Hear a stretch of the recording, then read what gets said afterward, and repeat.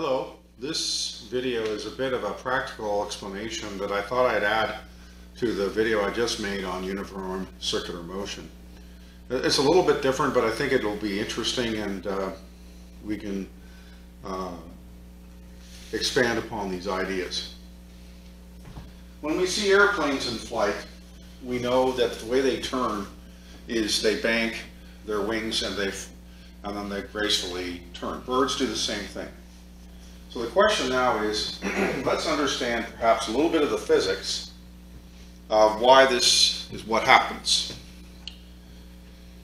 When the airplane was first being invented about 120 or so years ago, the first idea was to build an airplane that was itself inherently stable.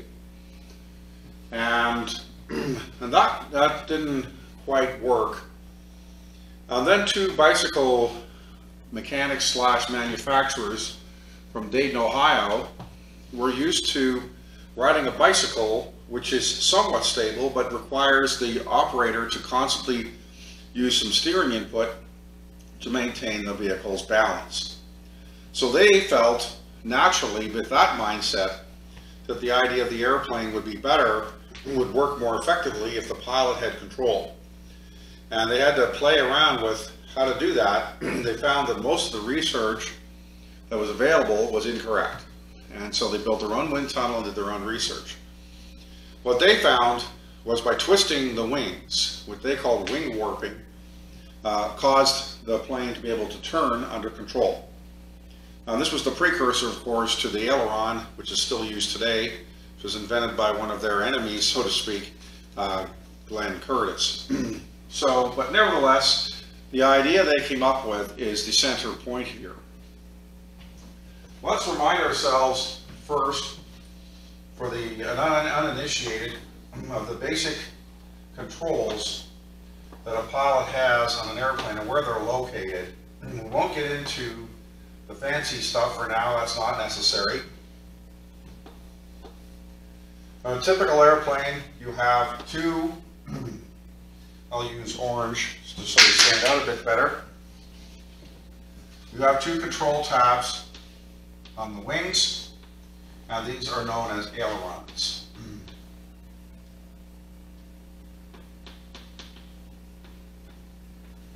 You have two on the back of the empennage or tailplane. These are known as elevators.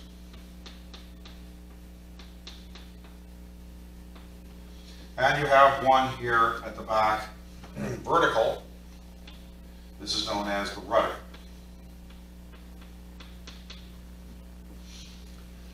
Now, an airplane is traveling through the air, is fairly heavy, and it's generally traveling fairly quickly.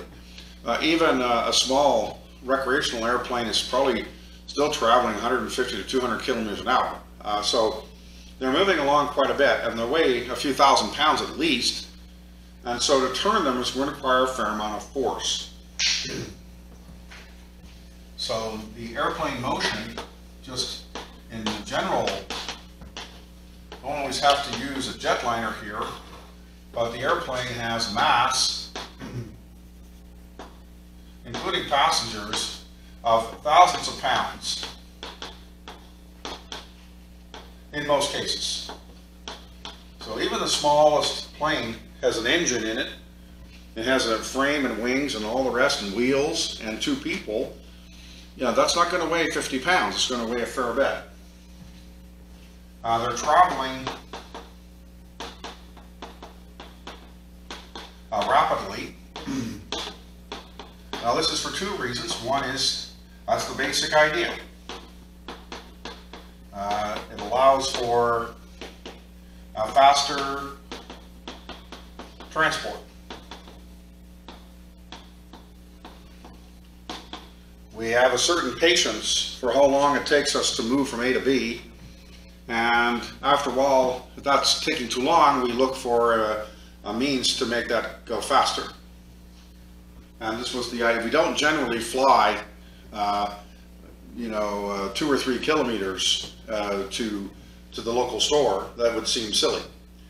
But we certainly fly between cities and things like that, because those distances can be hundreds of kilometers And driving there could take hours, and an airplane flight would be roughly speaking 10 times faster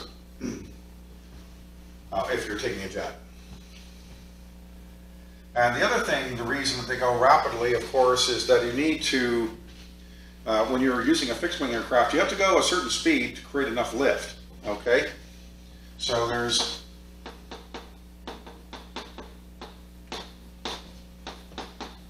the airplane's wings, through a couple of means, in fact deflect air downward.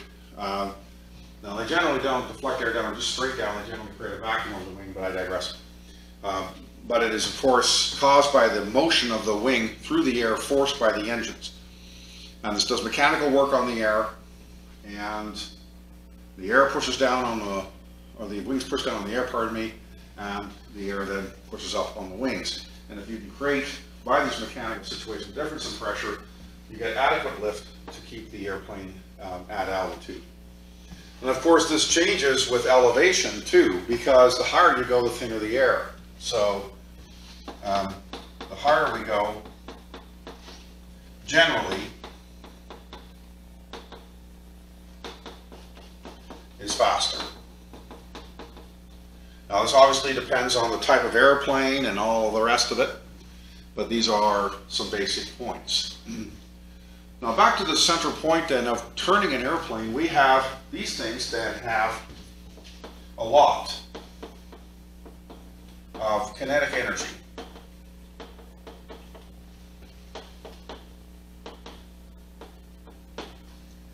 And if we're going to turn it, we're going to have to do a fair amount of work on the airplane to get it to turn.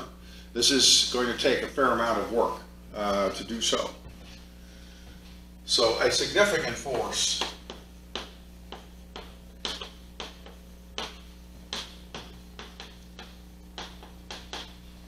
is required for some time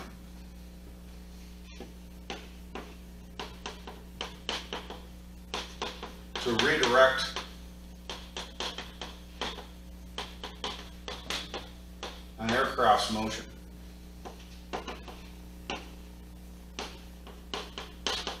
Now, if you look at an airplane, we have to recognize this is a very important constraint here. These ideas I've just given you, and that we're going to have a pretty significant force here. Okay? If we have, let's suppose 50 meters per second, to take a rough estimate on speed, squared, it's 2,500, and then you add, you know, a few thousand kilos of mass, even if it's just one. Okay, looking at 2.5 million joules. Now we're not trying to stop it, but we're trying to change the velocity vector. And we have to do work on both directions, if you will, to get that to happen. And this is going to take fairly significant forces. Now, if we look at the wings and we look at the airplane, these small control tabs here, while they can change the orientation of the airplane, they are nowhere near big enough to create that motion. So what we call the control surfaces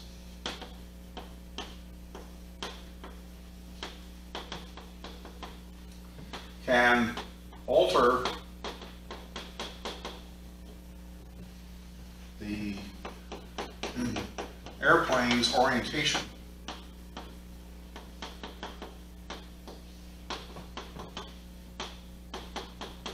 So we could have pitch. So our airplane would go in this direction, the nose up or down. Roll, the one that makes the most sense is you have your wings, and the controls the bank of the wings. The one that's least understood is yaw. So here's your airplane, and this is a rotation this way. This is something that's hard to understand, because with a car or something like that, if you turn your wheels, the car immediately goes around the corner, because you have a tremendous amount of friction with the tires and the pavement. But the problem in the air is that when you change the elevator, the rudder's position, and the airplane does yaw, okay, this has nothing, there's no friction here of consequence that's going to cause that plane to change direction.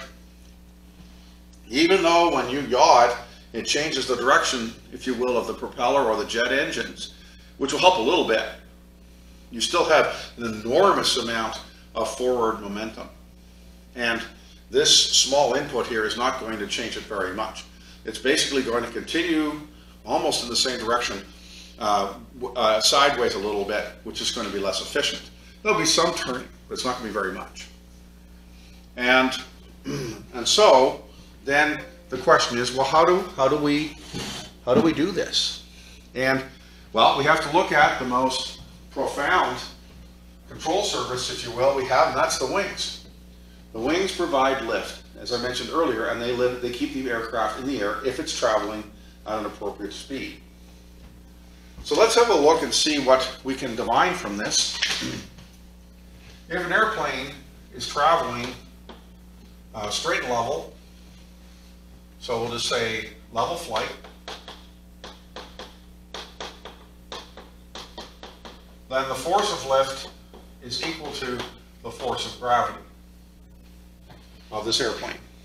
And you can fly and cruise a long time, and that's just fine. But now we want to turn.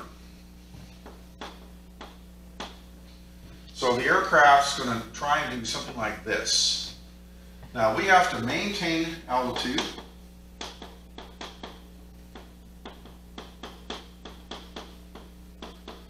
But we have to input a force, let's say significant force, let's be very clear about this.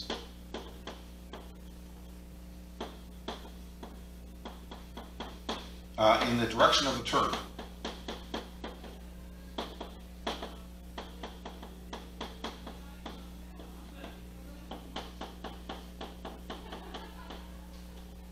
So we need to steal some of the energy, some of the force that the wings provide. But we must also maintain altitude.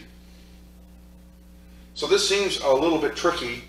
And so this is done by banking the airplane. And typically the limits are in the neighborhood of 32 or so degrees.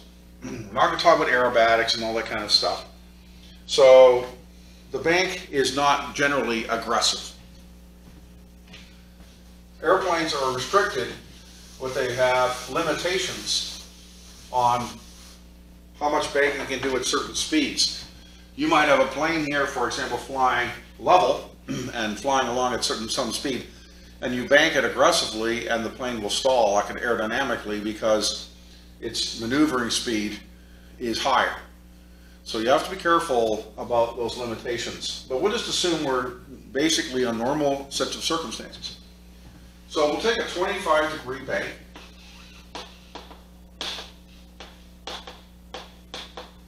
And we have the gravity force going down, and we have a lift force now that's pointed in this direction because my wings are now pointed this way. I want a component of my lift vector that's going to be enough to do the job. So we'll just call this lift altogether here. Because that's what, well, actually, let's say the force of the wing here, for example. So then the force of lift is going to be equal to, so let's take this angle in here, theta. That's the bank angle. When that's 0, the plane's level flight. Now that's 25 degrees. So the lift force will be the wing force times the cosine of 25 degrees. On the other hand, we have this force here, if you will, is pushing against the air. That's going to be, if you will, our turn force. It's pushing the air is pushing the airplane. Now, we don't have a gravity force opposing the turn. So if you have a non-terminal force like this pushing, it's going to go there. Okay? So the lift force is opposed by the force of gravity. But the turning force which is going to be FW sine of theta, 25 in this case, is unopposed.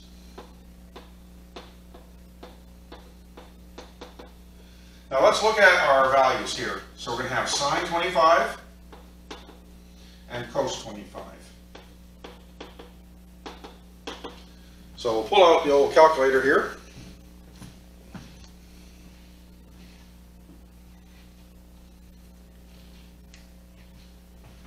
And we get 0.906, and for sine 25 we get about 0.426.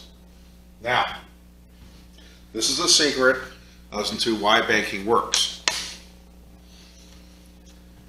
I banked my airplane only 25 degrees. I'm still retaining almost 91% of my lift. I might have to raise my nose slightly to increase the angle of attack, to increase the effectiveness of the wings. Maybe, if necessary, put a little bit of power on, but not very much, because I'm already at 91%. I haven't given up hardly anything. However, through the magic of trigonometry, the force that's pushing me around my corner is fully 42.5% of my entire wing force. It's truly amazing how this works, because of the magic of trig. These things don't add to 100. Okay, you get way more than you're supposed to. I laughed when I first showed this to my students a few years ago. One of my students, when we looked at this at the board, he looked up at me and goes, "But that's cheating," which I loved as a comment. But here's the example. So you have this lift pretty much maintained, a very significant force pushing you in the direction that you want to go, and that's with a non-trivial bank. A lot of times you don't even need 25 degrees. It'll depend on how abrupt the turn is. But a lot of times, if you're just making subtle changes, you might only bank 5 degrees or something, or even 10 degrees, and then only for a comparatively short period of time. So this is pretty amazing, because the wing force is going to have to be enough to hold the plane up, and a little bit more perhaps at times. And so that's pretty significant. If the plane weighs a couple thousand kilos, or even 1,000 kilos perhaps, if it's a small plane, this is fairly significant. And now you're getting 42% of that. So that's, in the neighborhood of 4,000 newtons. And 4,000 newtons acting on a 1,000 kilogram plane is going to give you a non-trivial acceleration. And that's why you feel it when an airplane banks, you feel it in the seat, because you're getting, an acceleration that is fairly significant.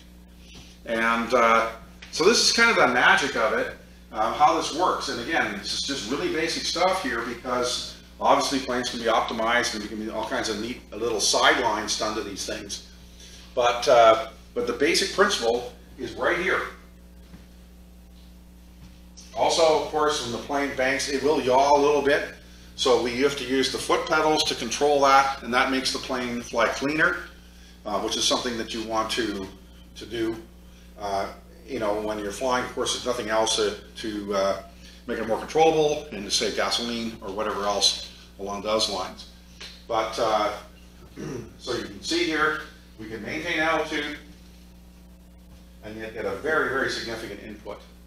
But just remember, going back, so the rudder here is simply to maintain the yaw. It is not here to turn the plane like a boat's rudder would, for example. A boat's rudder is in the water and can push very hard against a very dense material like water. And the density of air is less than 1/100th of that of water.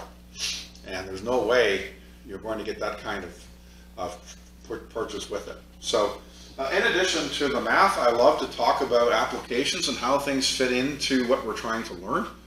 Hopefully you found this small talk here interesting. Thank you for watching my channel.